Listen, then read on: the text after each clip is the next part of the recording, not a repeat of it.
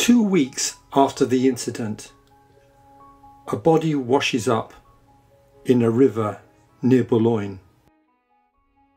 A wristwatch appears to confirm that this is the missing tycoon, unless that wristwatch is a deliberate deception. Officially, the case was swiftly closed. The inquest verdict, accidental death, meant that the insurance claims were paid. The bulk of the Loewenstein estate was inherited by his widow, Madeleine. Nobody was arrested or openly accused of criminal activity. According to Giles Milton, Alfred Loewenstein's funeral was the one promised to Scrooge by the ghost of Christmas yet to come. A notable no-show was widow Madeleine. She inherited the bulk of her husband's fortune, but arranged for his burial in her family tomb. His name was not carved on the tombstone, an unmarked grave in effect. Loewenstein may have been unmourned, but he has certainly not been forgotten. For nearly 100 years, amateur sleuths have pored over the details of what happened over the Channel that fateful evening. Essentially, there are 4 possibilities: an accident, suicide, premeditated murder, or an elaborate fake. The first 2 options were considered by the subsequent inquest. They both rely on the possibility that one man could have pushed open the door marked exit, either deliberately or in error.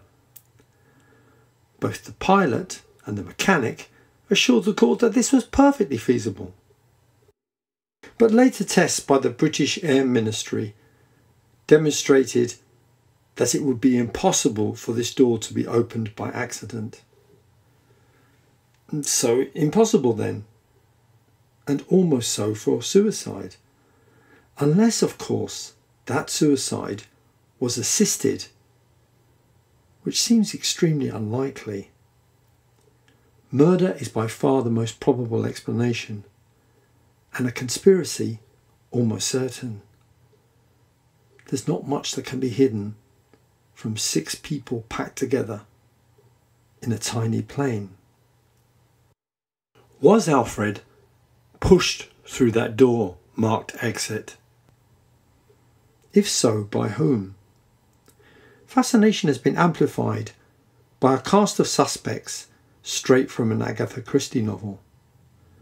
A loyal valet, a dubious pilot, a femme fatale wife, a trigger-happy son. Many fingers have pointed at widow Madeleine, but she was not on the aircraft. Was the hit carried out on her orders? In his book, The Man Who Fell from the Sky, William Morris fingers pilot Drew as the man shoving his boss into eternity, with Madeleine pulling the strings in Brussels.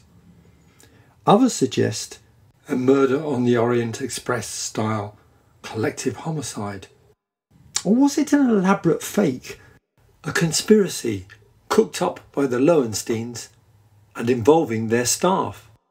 Apparently Loewenstein had crossed the notoriously vengeful gangster Arnold Rothstein and needed to disappear.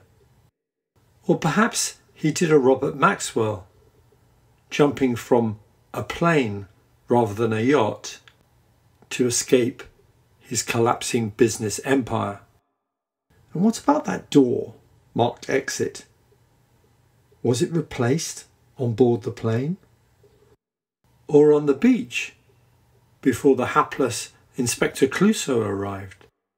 Welcome to the wacky rabbit hole of the man who fell to earth. Questions linger heavy, tycoon's final flight, whispers of